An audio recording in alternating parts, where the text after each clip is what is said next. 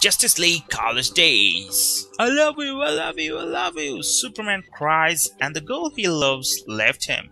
Batman says to Superman, buddy, it's a part of life. Tomorrow we are going to college. You have to grow up.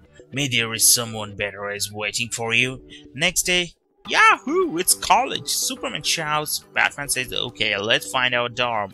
Unfortunately, Superman and Batman didn't get same dorm room, they got different dorm. Batman says, don't worry bro, we'll watch our backs. Someone shouts from sounds, are you guys gay?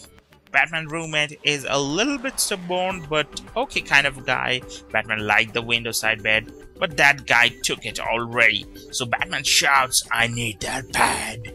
The guy asked why. Batman says, because I'm Batman. But the roommate of Superman is a bully. He placed all his garbage on Superman's bed, but Supes clear it in a second.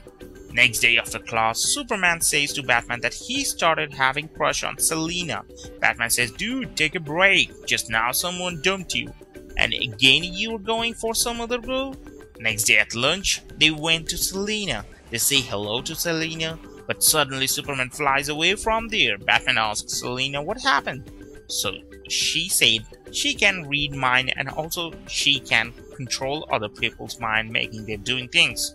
Batman tells Selina it's not good. You should have listened to him. Clark is a good guy. Batman's roommate name is Doug.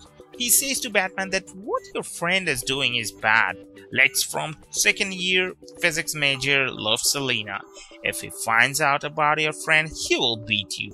Suddenly there is a big knock on the door and Superman enters into the room. He got beaten up by Flash. Superman says, sorry dude, I should have listened to you.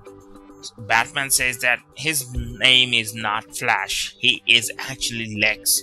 Batman says, I'll take care of this. So, okay guys, as a start, this is the first episode. If you love it, just show your support by hitting the like button and I will bring more. Thank you.